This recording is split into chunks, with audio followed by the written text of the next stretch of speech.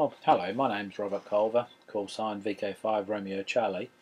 Look, I'm an amateur radio operator and pretty keen watcher of Dave Jones and EEV blog, lots of fun. And someone on the EEV blog forum, I put up the fact that I've just recently bought the new Keysight U1282A, which is Keysight's new high-end multimeter, and literally it just arrived today. Ordered it a few weeks ago, and look, it arrived in a nice sort of box. The box comes with, if we have a look here, comes with those lovely Hewlett-Packard Keysight calibration folders with all the calibration data if you really need it.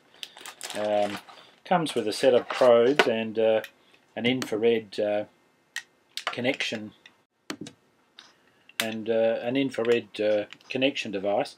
Look, very good for connecting data to the computer, but on the EEV blog sites, there's been a few people who've bricked some of their devices updating firmware, so I wouldn't be in a real rush to do that. I wouldn't be the first cab off the rank, but certainly if you did it, you'd certainly want to do it in the warranty period. And whilst the meter's under a year warranty, the USB connector's only 3 months, so just want to be a bit careful with that. The meter comes with a set of standard cables. I must admit, I'm not super impressed with these. One of the things I really look for in a cable is sort of pliability, and they should sort of all hang nicely. And it's very hard to get the impression, but these stick up in the air, and they're not quite as nice. If you look at what Agilent provided with the old U1253B, these are just lovely and pliable. They just plonk down where you go, and beautifully soft. The other sort of plug I might give here, and I've got absolutely no connection to him other than the EEV blog, is actually some of the silicon cables from Frankie Tong, and these are just lovely cabling, and it's just beautifully soft and pliable, and it just sits down just lovely wherever you put it. So look, they're a really nice cable if you want to knock yourself up some stuff. Look, Frankie Tong's 99-cent Hobbies is the place to go.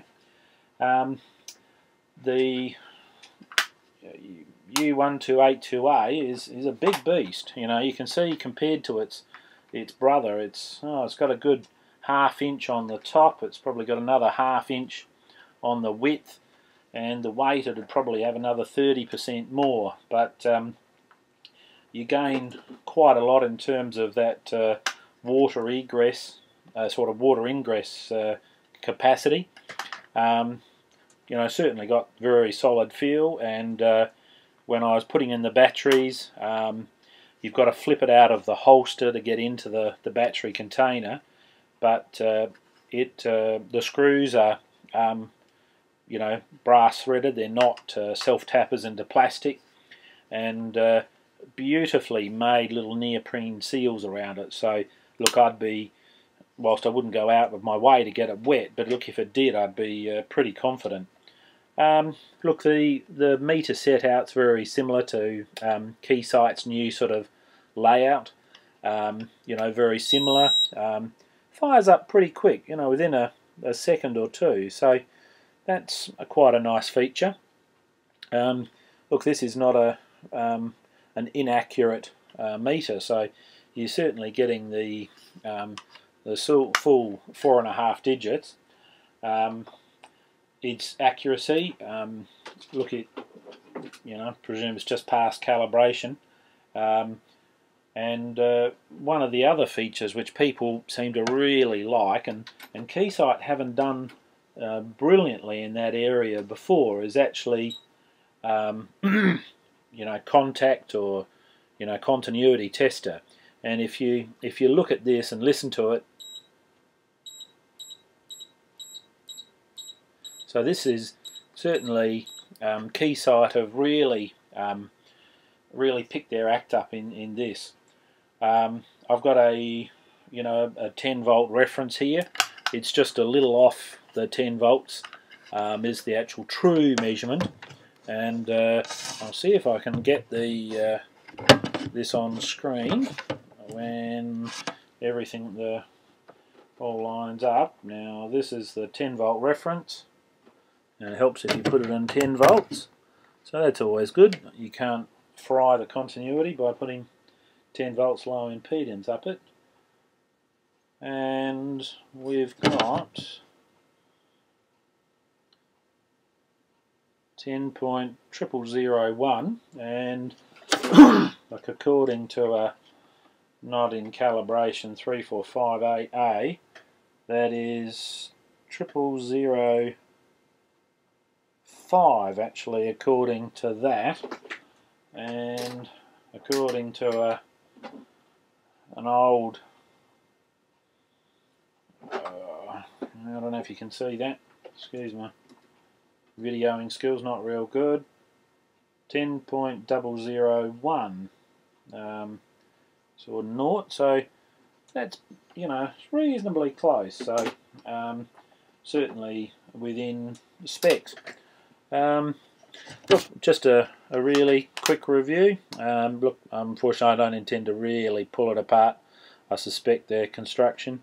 I wonder if Dave might actually have one of these, a review coming out shortly, because I'm pretty sure in one of his clips he showed the back end of this as a bit of a teaser in one of his shots. But look, it's got the standard features, sort of low pass filter. It's got the ability to pump out a bit of pulse width modulation stuff if you really want it. But look, certainly this is look, it's just a good higher end handheld multimeter, and certainly it's got a nice solid feel.